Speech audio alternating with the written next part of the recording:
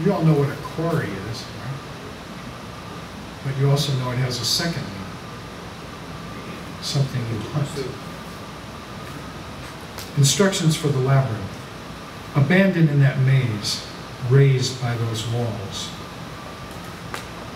Quarry must be, from the start, to hunt the raw block you seek, the translucent skin, the span without fault, the clear, milk-white eye of myth, stone that will hold and keep.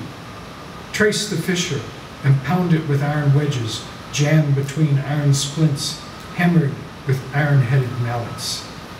Follow the spreading fissure as if you track the story of your birth.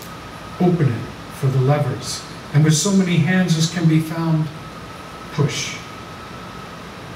You will not want the story. You will want sleep. Split it from the parent rock. Finally, the deep-throated crack, the massive release. Cut away the excess and flip it for leveling. A river rises now in the mountains of your birthplace from a dark cavern in a vast chain of underground streams and caves. You have been told. Save the polishing for later. There may be damage along the route. Ropes, pulleys, winches, levers, beams, and rollers. Muscle. It must be raised from the hole. The uncle who tried to strangle you to silence was no uncle at all. Not even friend, but stranger. Even now, you talk too much, using words to grease the skids. Maneuver it from the sledge onto the heavy wagon with the tall wheels. Hitch up the mules. Again you travel to the reputed house of your birth. The rooms unfold into other rooms. No one knows you there. Hoist the load up the incline, sending down the mules yoked to the empty wagon as the other wagon rises. Set the chocks. Again. You were sent away at birth to be raised by strangers, mother and father, in the spill of time, that procession of hidden stars. Cast sand over the marble face and rub down with the smoothing plate.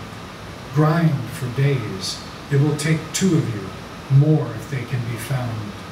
And when you find your way back again, your birth mother at last will deny you.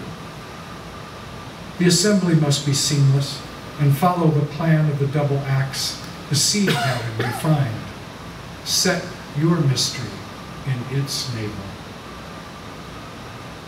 Then will come the sacrifices, the bull leaping, the bull fights, the dancing, the woven mosaics underfoot, the wine, the king on his throne, the quake and flood, the erosion, the mirrors and confusions of blank moonlight, the statues that walk. The genius free or merely lost in the rubble.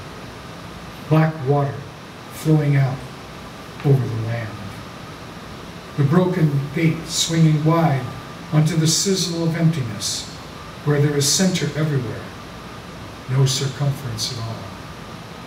The scream of its hinge to ride in your eye, torn from the stone, torn from the sun.